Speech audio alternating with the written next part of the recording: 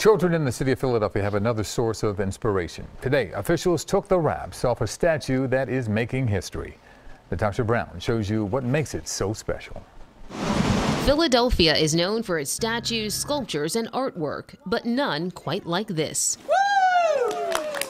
City officials, joined by the artist behind this sculpture, proudly unveiled MVP at Smith Playground in South Philadelphia, the city's first freestanding statue depicting an African-American girl. It's a bronze figurative sculpture of a 12-year-old girl, basketball player.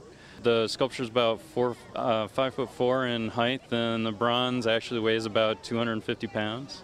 Brian McCutcheon created the sculpture in honor of trailblazing Philadelphia athlete Ora Washington. Ora Washington is an athlete from the early 1900s. She was both a basketball and tennis athlete. She was maybe one of the greatest athletes of her time. As an African-American female, I am so proud of MVP as it depicts a young person of color female figure. These are characteristics not traditionally reflected in sculptures and statues around Philadelphia.